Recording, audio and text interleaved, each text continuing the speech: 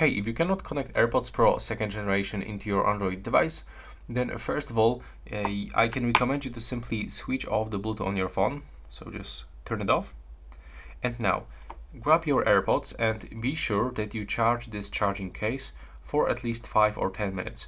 Because when the charging case battery is set for the 0%, then you will be not able to enter for the pairing mode. Now simply close the case and open it with the both earbuds inside, and click and hold this button until this light starts blinking, just like this. Now you can release, keep this case open, go to the Bluetooth and turn it on back, click done, open the Bluetooth list on your phone and select to pair new device. Now from available devices, just wait until they appears, select them, accept the pairing, and as you can see right now, we are successfully connected.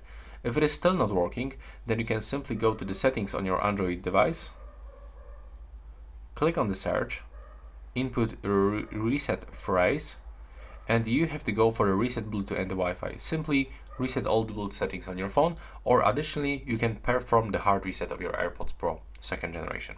Thanks for watching.